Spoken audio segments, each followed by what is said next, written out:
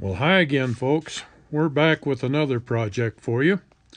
And this is for those who like to build their own equipment. This is a project I've been working on for approximately a year. And it consists of a new miller table and several different types of sluices. For lack of a better name for it, I've started calling it the Deep Well series. And that is because it has a deep well for the water bar to sit into. And this allows the water to build up from below and then overflow the top. And in doing so, the weight of the water as it gets towards the top holds the turbulence down. And so there is very, very little turbulence in this, and it makes for a much smoother water flow going down the sluice or the table.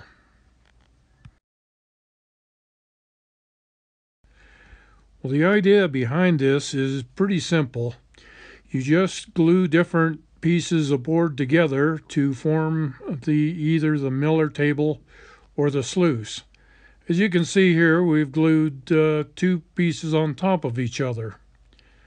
For a sluice with a vortex mat here, we have glued three pieces together, a base board, an intermediate board, and then the top board for the mat.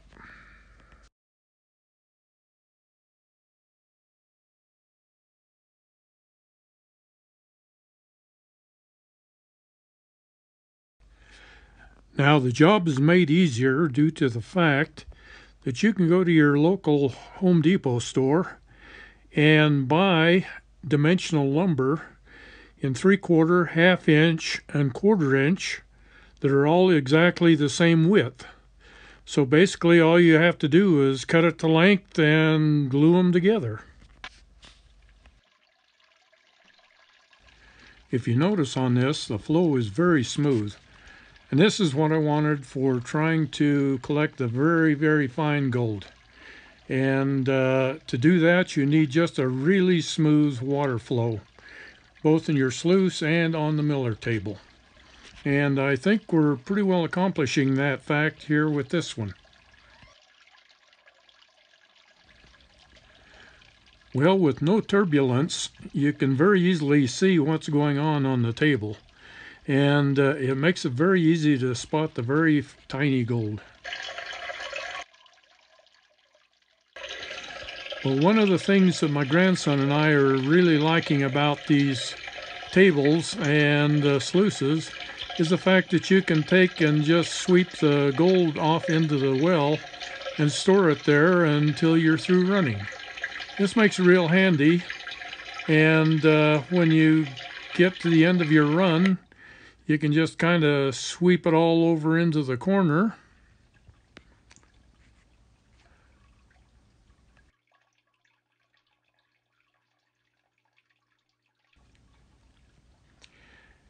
And then you can just take your snuffer bottle and suck it up.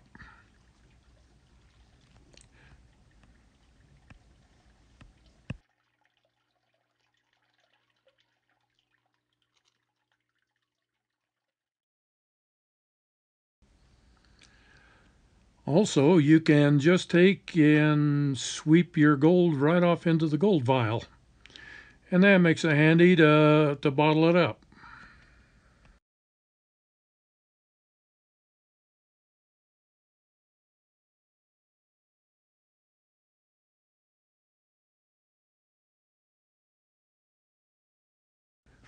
For those who may not want to go to the trouble of building the gold vial in, you can always just use your snuffer bottle to snuff it right off from the surface. Or you can sweep it into the well and then snuffer it up from there.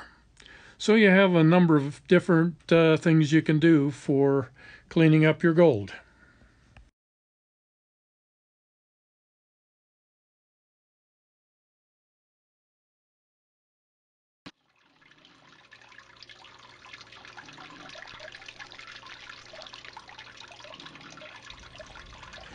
Well, when you're snuffering up gold, invariably you're going to get some black sand or other material mixed in with it, and sooner or later you're going to want to clean it up.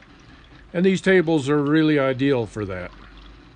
The one thing you want to do, though, is to be sure you set the water flow to where it will just barely start moving off the black sands, but the finer gold stays in place. You don't want to be washing that finer gold off if you can. And also, if you do have one or two flakes get away from you, the material will bunch up at the bottom of the table, and so you can brush it back up and rework that material again.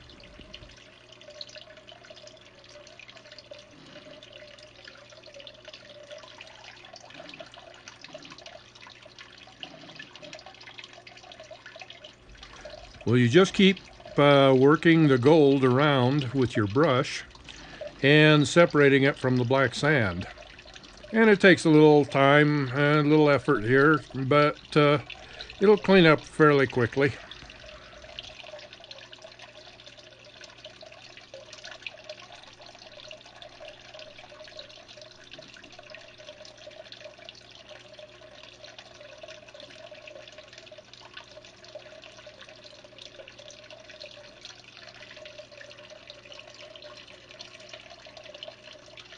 It certainly helps if your gold is all screened to the exact same size, then you can fit your water level to that particular size and leave it. But if you've got a mixture like this of coarse gold and fine gold, it's kind of like herding cats, you know.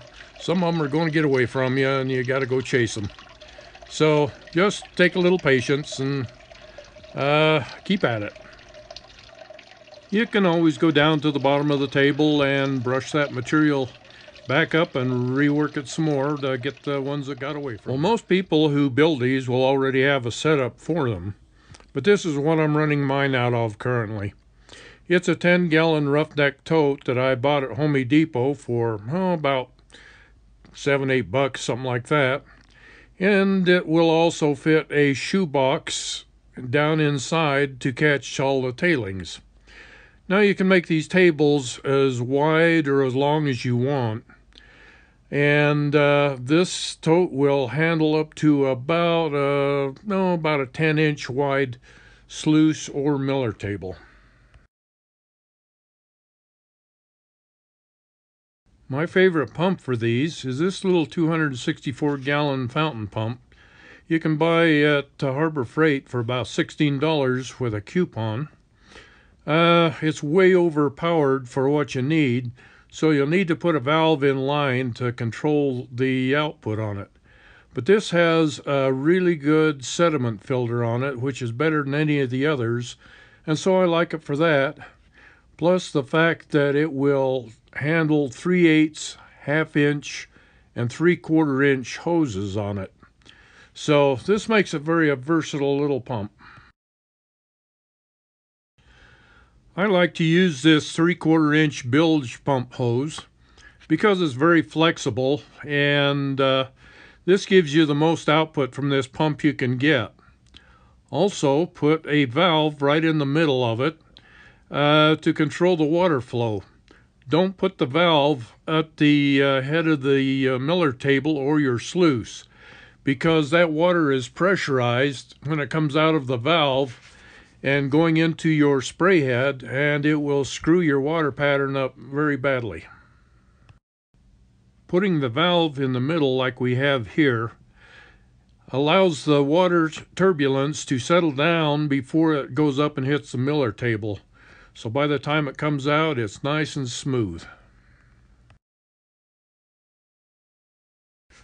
I used to buy these little Gilmore 3/4-inch full flow valves off from eBay, but and they work well, except every one of them leaks right out of the box first time.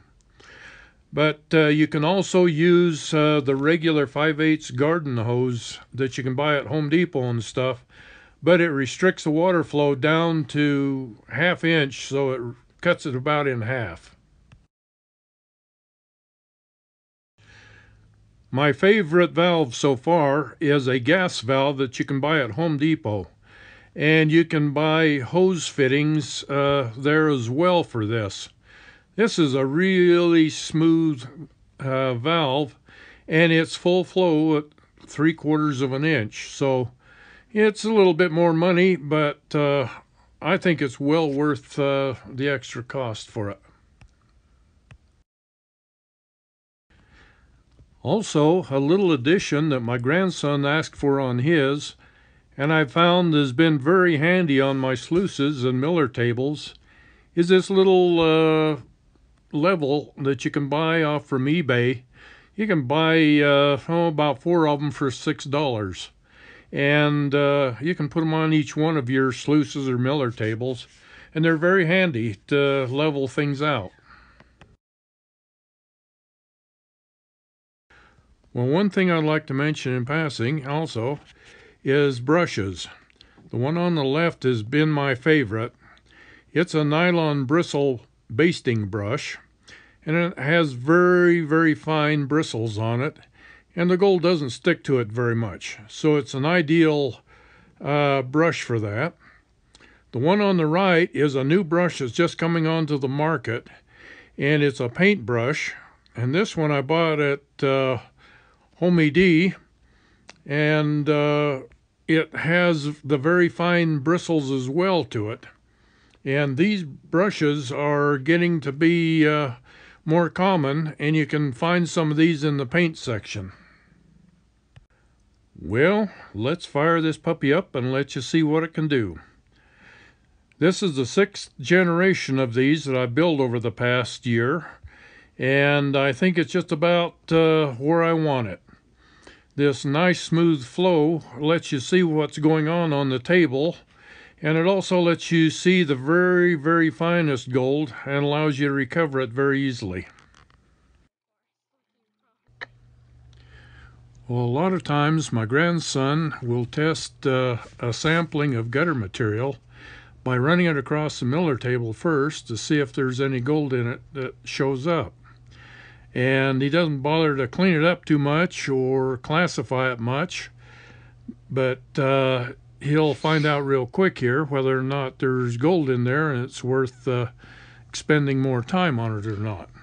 So this is kind of a good sampling tool, which I guess is similar to panning the sample in the first place.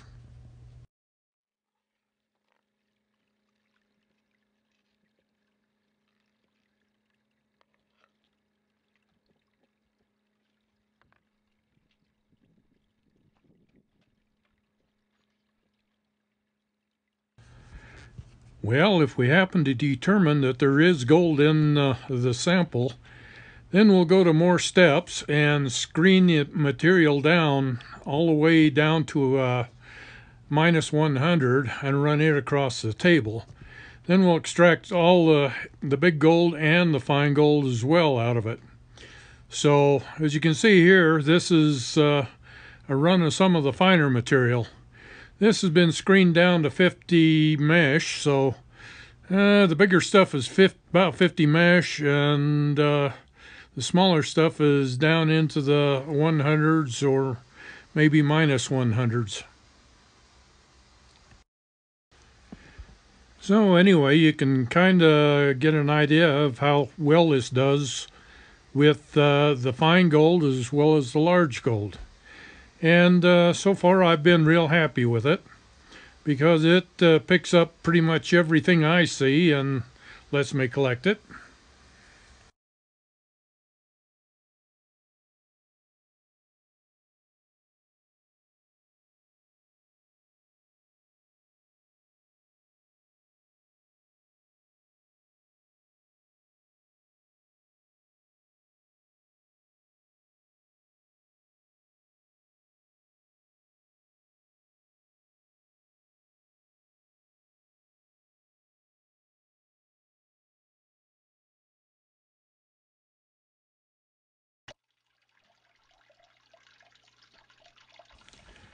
Well, I've heard that the Alaska Nome Black Sand Beach gold is probably some of the smallest out there and some of the toughest to try to recover. So I got me in a pound of it to give it a try. So I'm going to run a little bit of it here and let you see how it does on it. But rather than have you sit through the whole thing, we'll just kind of hit the highlights of it as we go along here, and you can kind of see how it does.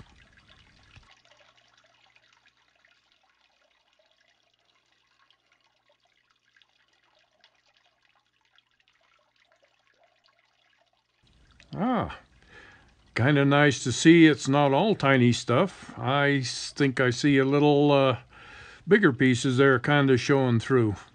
Well, this is good.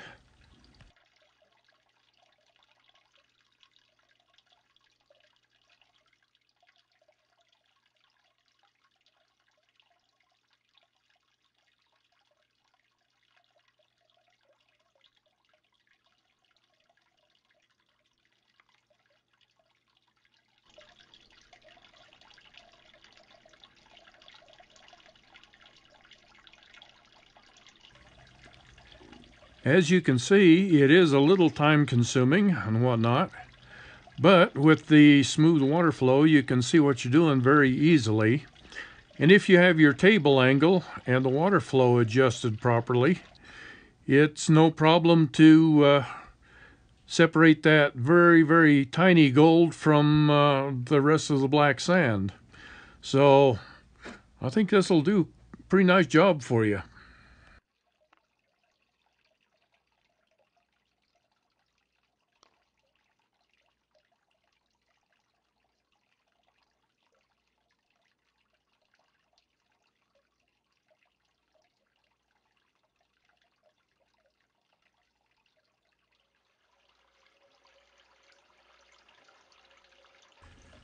And so now we'll just sweep it into the vial and we've got it.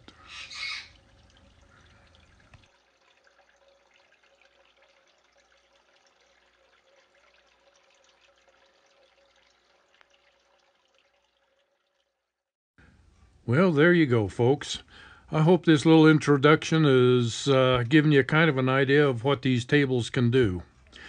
After running these for about a year, it's kind of hard to go back to the old design, and I'm not so sure I ever will.